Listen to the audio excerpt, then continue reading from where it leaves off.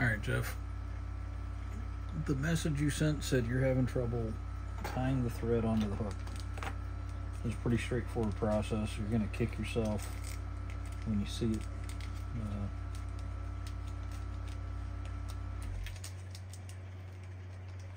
This stuff's pretty slippery. It's shiny metal. Makes it slip into the fish's jaw easier, right? That's the whole point.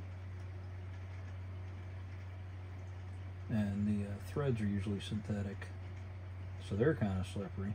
Mount that in there. If you don't get it in there right, you can remount it. You want it in there so it rotates properly. It's late at night after a pretty long day, so it's going to take me a couple of times. All we're doing is we take your bobbin holder, pull some thread out. Well, you've got it threaded. Get some thread out, a little more than you would normally tie with. You normally tie with 1.5 inches or 2 inches, right? But get out enough that you can wrap it around your finger. If it's slipping too much, take that wax. I'll give you a chunk of wax, right? You get a big chunk of beeswax. Lay the thread on it. Trap it with your thumb and run it across there. You can do it 2 times if you want. There's special tying thread, which really looks and smells to me like beeswax. I got that as a gift. Or you can use that big chunk of beeswax I gave you. You don't need to buy the special tying thread. That chunk of beeswax will last you the rest of your life, probably. So now you've got your wax thread. Go ahead and wrap it around your finger. Pull out that much. Yeah. I don't make a lot of videos, so not used to filming. And come from the front, wrap it over, and then wrap it around again, and start wrapping towards the tag end. The tag end is the end that's in your left hand. The live end is the end that's in your right hand. Okay? I might as well show you how to tie a fly. So you've got it on there. It's on there nice and tight. I'm not holding that tag end, and it's still bending the hook, right? That's not slipping off. Get your scissors, cut off your tag end, put it in a trash can. I have one on my desk. I have one next to my desk as well, because this makes a big mess. Remember that elk hair caddis we were fishing that day? That's what I'm tying up. I gave you some and I lost the rest, so for that you need a hook, you need some thread. You don't need the heavy thread, just like that 6/0. I think that kit your mom said she got you was that hairline kit. So in there's 6/0 and 8/0. Get the 6/0 out. Get the bobbin. This is a bobbin. That's a bobbin holder. Get the spool or bobbin of fine wire. Pull out about 10 inches of that. Lay it up underneath the hook and wrap around it. This is the hook. This is the wire. Lay it like that. And then wrap the thread around it 3-4 times and pull back until the end of that wire disappears under that first wrap of thread you made when you were wrapping it on there. Lay that back. She said she bought you the nice vise like I got. She said she got you the Traveler, which is the same exact vise, dude, except it's not as pretty, but that's okay. I know pro tires that have tied on them for 20 years. They're fantastic. This one just has shiny brass and stainless and aluminum. So wrap that on there all the way back to the bend of the hook. That's where the hook goes from being flat to starting to curve around to make the hook part, right? Stop there. Rotate your hook so that it's horizontal instead of vertical, and pull out enough thread out of your bobbin holder so that it rests against the edge of the table. Excuse the mess. I'm working here. I don't normally video, so I don't know if that's going to stay there. We'll find out. Get some dubbing. In that kit you had these little packs. They come in this dubbing dispensers, which are kind of cool, but this stuff's pretty good. We're going to make a tan elk hair caddis, so pull some of that out. You don't need a whole lot. pull out a little clump like that, and then off of that clump, pull out a tiny little bit, just enough that when you let it go, that's too much. You let it go, it just kind of floats, slowly falls. All right, and that is now lost forever. So I'm gonna get another little bit. I'll wet my fingers, a little bit of spit. You can use water if you want to, and just twist it on there. I'm taking it, I'm sticking it against the thread, and then I'm rubbing it like this. I'm just twisting it around the thread like that. And if you do it right, you can make it on there so it just barely changes the thickness of the thread. Makes it, well, twice as thick, so I guess it's a big change. But you just want to change it to the color of the dubbing. If you put too much on, it looks like that. So you just pull it back off and try it again with a little bit less. I don't have any wax on this part of the thread. She said she got your dubbing wax and all that. You only need that for that really shiny, flashy dubbing. This stuff will just go on there with a little bit of spit or a little bit of water, or even without. My fingers will dry out here in a sec and I'll forget to re-wet them. Now you get a thin spot like this here, and there's a thin spot right there. You can just take a little bit and put it right there and twist it on, and you're making what's called a dubbing noodle. Or you could just slide up the stuff that's below it. And this dubbing noodle is going to make the body of the fly. We like nice slim bodies, don't we? Okay. All right, so we'll just do that all the way down to the barrel of the bobbin holder. And you can always go back if you see a spot you messed up. You can go back and fix it. A little bit of moisture, a little bit of pressure. Moisture and pressure make things better. All right. Do people often tell you your mom's hot? She is, man. All right. So we've gone all the way down. Now I've got my dubbing all the way up. If you don't have it all the way up, you just wrap a couple times around the hook until you get it where you want it. Now the cool thing about this rotary vise is that you can take it and unwrap or wrap if you want to. So I'm holding this, I get out of the way of the point of the hook, I go around out of the way of the point of the hook, I get it where I want it, and then I'm holding it at an angle. See that angle? Not quite vertical, and you just go around so that you have a nice continuous dubbed body. And if you mess up like that, you can fix it. And you want it slim on the bottom, heavier on top. That's the way we like it, isn't it? And you go almost up to the eye of the hook and then start working your way back to make a nice tapered body. Now, the elk hair caddis is not traditionally a heavily bodied fly, but there you go, that's good enough right there. At this point, you're going to want one of those long, skinny brown feathers. They come in, I'll put the bag away. They come in that kit in a little bag. It's got a couple of these and a couple that are kind of stripy.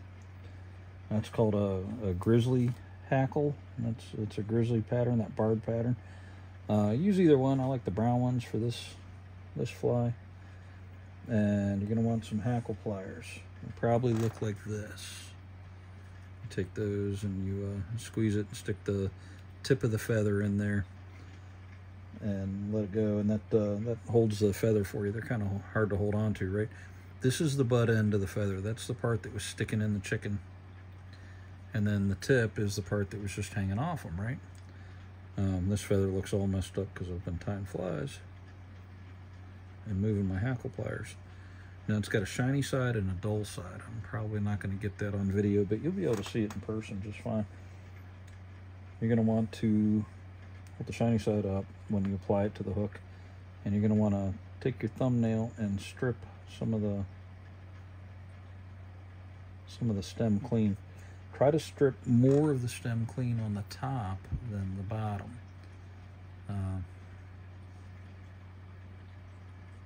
Okay, and that, it doesn't look like it in the camera, but that's what I did. Then you lay that same way you did the wire and trap it on there. They call it catching it in, and leave a little bit of exposed stem up. A couple turns around there, nice and tight. Bend the rest of the stem back and wrap back over top of that, and that really traps that feather on there. You're tying with tension, so I'm supporting it with my left hand, and that hook is still bending in the right. All right. So now you're gonna use your dubbing needle or something like that with a hole in the end. Pull some out, wrap it over like that, stick it up on there right to the end of the dubbing, and make a half hitch and pull it tight, supporting that hook eye with that half hitch tool. That's a half hitch tool. There's your dubbing needle. They might say bodkin in there, it's the same thing. Your vise is cool because it came as a rotary with a bobbin cradle. That's that thing. So you've done your half hitch. That keeps from adding wraps as we spin this. We didn't have to do it before because we're wrapping the thread around. Now we want to wrap the feather around, not the thread. So a dry fly needs to be light, right? We don't want to add extra weight. So we do that. We take our hackle pliers in our right hand, hold it up, and then rotate the vise so that we make one complete turn around the front of the fly. Then we angle it a little bit. See that angle? And we make a bunch of turns going back. And if you're making a really giant one like this, size 10, about 6 turns is right. Now swap hands, grab the wire, and catch in that feather. When you trap a material with another, like thread or wire, it's called catching in. And then start going the opposite way forward with that wire, and don't worry about catching hackle fibers down. You're going to hear people worrying about that. They're crazy. Alright, so now swap hands again. Holding the wire in your right hand, catch that in, trap it down with your thread. You can put the bobbin back in your right hand and take another turn around it. Go around the front one time, 2 times, that is caught in. Now you can, if you have enough wire, I've been tying flies all night. If you have enough wire, you can wrap it around your finger, pull down with your bobbin, and you should be able to break that off. With the thicker wire, there's this thin wire you can break right off, but this is so short, I can't get a good grip. So you can put wax on your fingers to get a grip, or you can take it, and they call this helicoptering it. You can bend it back and forth, or for helicoptering, you just go around in a circle, wiggle it around a circle, and it breaks right off. I was pulling down on my bobbin that whole time. Okay, so now that wire is broken off. I got enough there for another fly or two.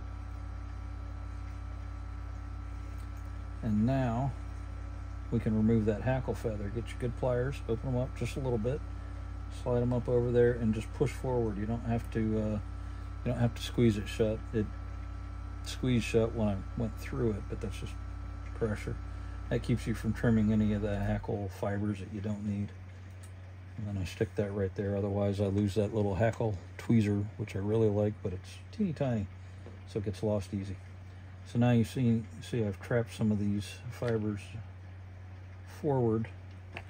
We don't necessarily want that, so we can just trim them off just to make it easier to tie on when we're on the water. At this point, you're done with your good scissors for a little bit. Get your hair scissors, get your patch of hair. I'm using a different patch because my little tiny one ran out years ago. I've got this, they call it bleach, but it's not white like the stuff in your package. This is kind of the same color as your mom's hair. Anyway, you're going to get more hair off of this patch for this fly than you think you need. You're going to take your scissors, slide them under, and lift up a bunch, and then grab it with your left hand. I'm going to do this on my knee because it's easier for me, and I just explained it. You don't need to see it. And then cut it off as close to the skin as you can. and you end up with a whole lot of hair in your hand. And you can keep those in your hand because you're going to be using them in a minute. Now if you look at this, you see all that fuzzy stuff in there? That's the underfur. You don't need the underfur and you don't want it. That's what they make dubbing out of. But for flaring or spinning hair, whether it's elk hair or deer hair, and it's usually deer hair, that underfur creates a lot of problems. Also, short fibers, short hairs are going to create a lot of problems. So get a comb. You can spread it out in your fingers and flick it and pull stuff out, but it's just quicker and easier. Get a comb and comb it out. Look how much came out. That's why you grab so much hair, because all those short ones come out and all that underfur. And do that a few times until you're not getting any more underfur out. And then you're going to go to your hair stacker. Your hair stacker, if you got the Dr. Slick set, looks like this. It's a couple of tubes. One tube has a closed end. If it's the Loon set, it's going to be a little kind of yellow rectangle with a hole in one end, a little door that opens, I think. You put your hair in there. I don't know if this is on the... you stick the tip ends in there, and we're going to beat this. We're going to tap it to line all those ends up, all those tips up, okay? If you don't get them all in there, that's okay. We started with way more hair than we need, and just push them down in there if you want, but you don't want to bend or break them. We're actually going to use very little of the hair that we cut off, but it's a reductive process, and that's just the way it works. Now, you can beat this on your mom's table if you want to, but it's probably going to dent it up, and I'm going to get yelled at, and I don't want to get yelled at. I don't even know the lady, really. Or, remember how I showed you how to make a fist? Curl your fingers up tight so everything's touching. You can just tap it on your knuckles. Have it upright when you're doing it. This is not going to toughen your hand up. This is not some karate movie. It just keeps you from beating it too hard and keeps you from denting up your mom's table. Okay, so we've done that.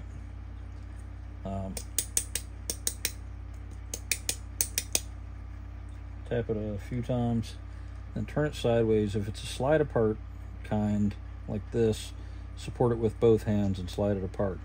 If you do this up and down, that hair's going to fall out. Look at that, it's all stacked up nice, all lined up. And then you'll have to cut some more hair and start over. Now you can see we have a bunch of different lengths of hair in there somehow, because that elk was a natural creature and things don't grow perfectly in nature, right? Or they do, but whatever. You're going to transfer it to your right hand. When you transfer hair from one hand to the other, you're going to make a motion like this to grab it, okay? That keeps everything lined up. See? So we're going to take it to the hook, measure it out. That's pretty close. We want it from the bend of the hook all the way out to the eye. And we're going to transfer it back. So right there. It didn't look like I did that stroking motion. That's just because I didn't exaggerate it. You're going to lay your scissors right along your finger, not cut your finger. Do this over a trash can. Make one cut, get them pretty square. And then you're going to take, hold them like that. You're going to slide it down over the hook, but you're not going to let it pressure on those hairs. Keep the pressure on those, but just get it down over the hook and keep it from going to either side. Before you do that, wrap it back to the end of the dubbing and give it a counterclockwise turn. That's spinning around to the left, all right? That makes the thread kind of go backwards. Now your first turn, you're just getting a hold of it. Your second turn gets tighter, and you pull while supporting it on the sides to keep that hair up on top of the hook. And you pull pretty hard, and on your third, fourth, fifth, and sixth turn, working slightly backwards to force that wing into the right shape, you have now secured the hair. Check that out. And you got your cool little old Caddis head without having to do a whole bunch of trimming. At this point, you want your whip finisher. That's the thing with the funny bent wire, right? Pull out some thread. hook that thing on. If you don't understand what I'm doing, there's lots of tutorials on this. Get that up there. Remember when I showed you how to whip the end of a rope to keep it from fraying? We're making the same knot here, and we're working backwards to kind of force that cone. Then you slide that up to let the bent end out. Slide the hook down till it comes out. Then grab the hook eye with your right hand and your thread with your left and pull down tight. At this point, if you got this kind and you've sharpened the end, you can just clip it off like that. If not, just take your scissors, slide it up in there, and away you go. You appear to have nicked the thread, so what you can do is get your head cement and put it on there. I'm going to use a UV resin that I have, but you can use head cement. Put that on there. This is just going to encase it because I nicked that thread. You can tell I don't make a lot of videos, huh? I just encourage that to go around. And then wipe the tip. A gentleman always wipes his tip. There you go. And this stuff is this resin that cures with ultraviolet light. It's pretty cool. This particular stuff cures in about 10 seconds if you have a strong light with new batteries. I have neither, so it's going to take a little bit longer. There you go, and that's set. And then I'm going to do the same thing again on the bottom, and then I'll trim that thread that I nicked off.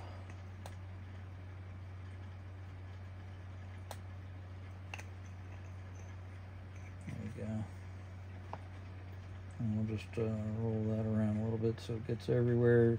If you're using this stuff for head cement or whatever, keep it out of the eye of your hook. If you get some in the eye of your hook, you can take some peacock herl. That's the fibers from peacock sword, you know, peacock feather. Slide it up in the eye, and it's got all these little tiny fibers sticking out the side, these little barbs, and that'll clean the eye out. I didn't get any in there because I'm used to messing up and having to fix it. So I'm just gonna cure that. And there you go. That's how you tie on and then tie an elk hair caddis that is way oversized. Normally this fly is a lot smaller, but the bass and bluegill and crappie and flyers we have in that pond, they really like these big elk hair caddises. I like them. I tie these down to 16. Is about the smallest I tie them. And normally I go up to 16 and 14, sometimes a 12. But those guys have seemed to like the big flies, so I tied a bunch of 10s to see if they'd go for that, and they have. So I've been tying 10s for them for a while. And they dig it, and so I'll keep doing it. It's easy for me, easy for them. Then at this point, if you want to, you can go in and trim up your little wild hairs or mistakes. I've got that piece of thread that got loose. The cool thing about that resin is it just slides off of hackle fibers once it's cured. It just kind of bubbles up and then it slides off of them. So I don't even, if I get some where it doesn't belong on a hackle fiber, I just cure it and then it just comes right off. And there you go. That's a nice high floating fly. Well, you fished with my flies, you know. Put a little grease on that thing and then stick it in a fish's mouth. All right. Say hi to your mom for me.